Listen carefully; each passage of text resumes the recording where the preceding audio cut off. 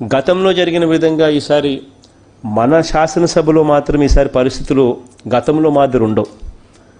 గతంలో అయితే మాట్లాడిచ్చేవాళ్ళు కాదు. ఏదైనా క్రిటిసిజం వచ్చింది అంటే చాలు వెంటనే మైకులు కట్, మాట్లాడే పరిస్థితి ఉండదు, వెంటనే పర్సనల్గా అందుకుంటారు, టాపిక్ సంబంధం లేని మాటలన్నీ తీసుకొచ్చేస్తారు.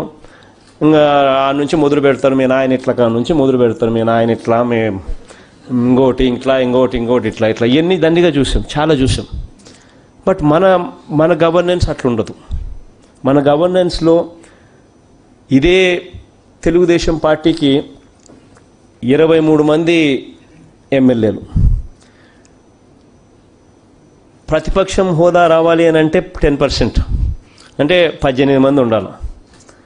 ఒక 5 మందిని లాగేస్తే ప్రతిపక్షం కూడా ఉండదు కదా అన్నారు, ప్రతిపక్ష హోదా కూడా ఉండదు కదా అన్నారు. చాలామంది మన వాళ్ళే నాకు సలహా కూడా ఇచ్చారు. బట్ ఐ సెడ్ నో, మనకు వాళ్ళకు తేడా ఉండాలి కదా అని చెప్పి గట్టిగా ఐ సెడ్ నో. రామచంద్ర నవ్వుతాడు అక్కడ. మనకు వాళ్ళకు తేడా ఉండాలి కదా అని చెప్పా. కారణం ఏంటంటే ప్రతిపక్షం అనేది ఉండాల. మనం ఏదైనా ఎమ్మెల్యేని ఎవరన్నా తీసుకోవాలనుకున్నా రాజీనామా చేయించాలి. తర్వాత రాజీనామా చేయించిన తర్వాత ప్రజల్లోకి తీసుకొని పోయి మన పార్టీ టికెట్ మీద మనం గెలిపించుకున్న తర్వాత ఆ మనిషి మన ఎమ్మెల్యే అవుతాడు. అలా రాజీనామా అన్నా జరగాలి, డిస్క్వాలిఫికేషన్ అన్నా జరగాలి. ఇక్కడ డిస్క్వాలిఫికేషన్లు లాస్ట్ 5 yearsలో ఎక్కడా జరగలేదు, ఎక్కడ రాజీనామాలు చేసే పరిస్థితి అంతకన్నా ఎక్కడా ఉత్పన్నం కాలేదు. ఆ పరిస్థితి నుంచి భిన్నంగా ఉండాలి అని చెప్పి మనం ప్రతి సందర్భంలోనూ మార్గదర్శకంగా అడుగులు వేస్తూ ఉన్నాం. ఈ మార్గదర్శకంగా అడుగులు వేసే విషయంలో వచ్చేసరికి ఈ అసెంబ్లీ కండక్ట్ చేసే విషయంలో కూడా అంతే మార్గదర్శకంగా ఉండాలి. మన మీద ఎవరైనా క్రిటిసైజ్ చేయాలి అని అనుకుంటే నేనైతే ఒకటే చెప్తా ఉన్నా. నేను స్పీకర్ గారి ఇంతకుముందు మాట్లాడేటప్పుడు నేను లేచి మామూలుగా నేను లేచి రూలింగ్ పార్టీ ముఖ్యమంత్రిగా మాట్లాడేటప్పుడు నేను లేచినప్పుడు మామూలుగా ప్రతిపక్ష నాయకుడు లేచినప్పుడు ఎవరు కూర్చోమనే చెప్తారు. కానీ మన విషయానికి వచ్చేసరికి మాత్రం నేను లేచి చంద్రబాబు నాయుడు ఏదో ఇంటర్ఫియర్ కావాలనుకున్నప్పుడు లేచి నేను బంగారంగా మాట్లాడాను చంద్రబాబు గారు అని చెప్పి కూడా చెప్పడం జరిగింది. ఎందుకనంటే లెట్ హిమ్ స్పీక్. ఆయన ఏం మాట్లాడాలనుకుంటున్నాడో, ఏం చెప్పాలనుకుంటున్నాడో టైం ఇద్దాం.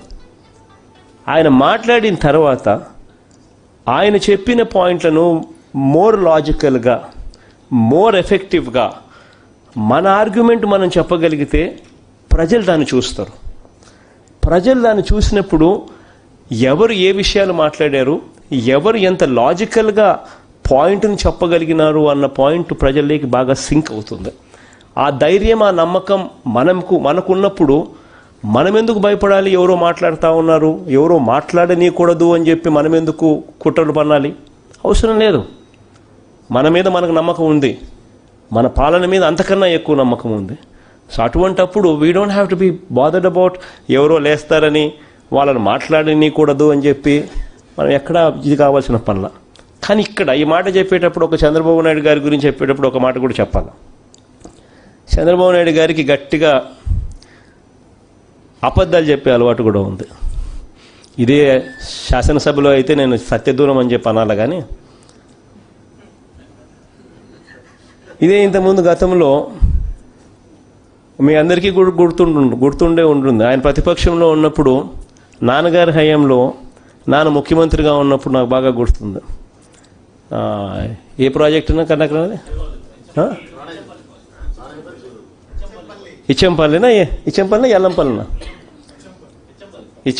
ఎల్లంపల్లినో ప్రాజెక్టులో ఏకంగా ఒక ఫిక్టీషియస్ డాక్యుమెంట్లు తీసుకొచ్చేసినాడు. ఒక డాక్యుమెంటే టెండరింగ్ ప్రొసీజర్ మీద ఒక ఫిక్టీషియస్ డాక్యుమెంట్ తీసుకొచ్చి అసెంబ్లీలో చదవడం మొదలుపెట్టినాడు. ఇది టెండర్ ఇట్లా జరిగినది, ఇట్లా జరిగింది.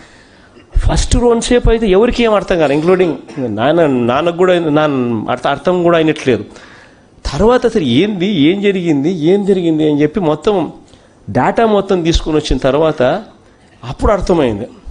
అసలు డాక్యుమెంటే ఫేక్ డాక్యుమెంట్ తీసుకొచ్చి మాట్లాడేస్తున్నాడు అని చెప్పి. దాని తర్వాత ఏం జరిగిందనంటే నెక్స్ట్ డే మళ్ళా మన చీఫ్ మినిస్టర్గా ఒరిజినల్ డాక్యుమెంట్ చూపించి, ఇది ఒరిజినల్ డాక్యుమెంట్ చంద్రబాబు, ఏందయ్యా మీరు చేస్తూ ఉన్నారు, ఏంది నువ్వు మాట్లాడింది ఏంది, ఎందుకు ఈ రకంగా mislead చేసినావనంటే that man had the audacity to say that ఇలా అబద్ధాలు ఆడడం సర్వసహజమే అని. He had the audacity to say that on record. ఇలా అబద్ధాలు ఆడడం సహజమే, ఇలా మేము అబద్ధాలు ఆడితేనే మీరు నిజం చెప్తారని. I got that was something shocking. అది కూడా అసెంబ్లీలో ఆన్ రికార్డ్స్లో. నేను ఇక్కడ దయచేసి మీ అందరితో కూడా నేను చెప్పేది ఒకటే ఏందనంటే అటువంటి చర్యలు మనం ఎప్పుడు చేయకూడదు. అటువంటి అబద్ధాలు, అటువంటి మోసాలు చేసే కార్యక్రమం మనం ఎప్పుడు చేయకూడదు. This is my advice to you. ఎందుకనంటే తప్పనేది చేయకూడదు. తప్పనేది మనం చేయనప్పుడే మనం ఎవరికైనా కూడా చెప్పగలుగుతాం. మనమే తప్పు చేసినప్పుడు ఇంకొకరు ఎవరికి కూడా మనం చెప్పే అవకాశము ఉండదు, చెప్పే పరిస్థితి ఉండదు. This is one thing what I request. ప్రతి ఒక్కరికి కూడా చెప్పేది ఒకటే, తప్పు చేయొద్దండి, అవాస్తవాలు చెప్పకండి, ఫ్యాక్ట్సే మాట్లాడండి, ప్రిపేర్డ్గా రండి, రావాల్సిన పద్ధతిలో రండి. మాట్లాడాలనుకున్న వాళ్ళు శ్రీకాంత్ దగ్గరికి వెళ్ళి, రాజా దగ్గరికి వెళ్ళి పేర్లు నమోదు చేసుకుని దాంట్లో ఆ డిబేట్లో పార్టిసిపేట్ చేసే ఒక పద్ధతిలోకి తీసుకొని రండి. అప్పుడు you will have better opportunity. And ఇంకొకటి most important thing before I wind up, మీ అందరికీ కూడా చెప్పాల్సిన ఒకే ఒక విషయం ఏంటంటే, ఎందుకంటే 70 మంది దాదాపుగా కొత్త వాళ్ళు వచ్చినారు కాబట్టి కాసేపు ఇంత మటుకు ఇంత మేర కన్నా నేను చెప్పాల్సి వస్తూ ఉంది. 175 మందిలో 70 మంది కొత్త వాళ్ళు కాబట్టి